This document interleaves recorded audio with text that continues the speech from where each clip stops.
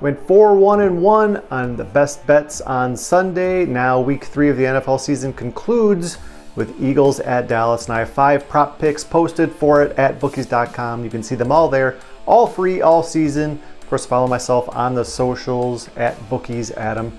We are 9-1 plus 810 on Monday Night Football props through 2 weeks. Let's keep it going this week.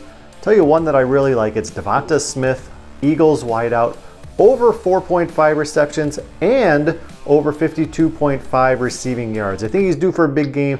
He got shut down last week, just 2 catches, but on 7 targets, Zach Ertz's back should allow Smith some extra space out there. He had 71 yards receiving in the first game. I think he has a big day here against the Cowboys defense that's allowing a hilarious 358 yards passing per game.